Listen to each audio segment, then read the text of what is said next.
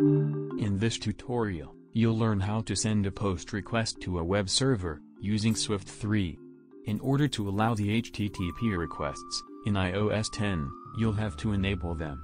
Right-click in the info plist, press source code, and add the NSAppTransportSecurity key element.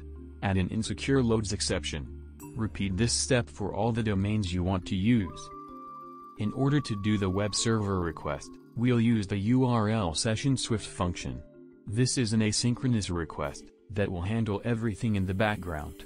The parameters have to be written in the format key is equal to the value and another key equal to another value. Let's use this function in a real example. I've prepared an echo server that will reply with the data you'll send. Here is the printed results with hello,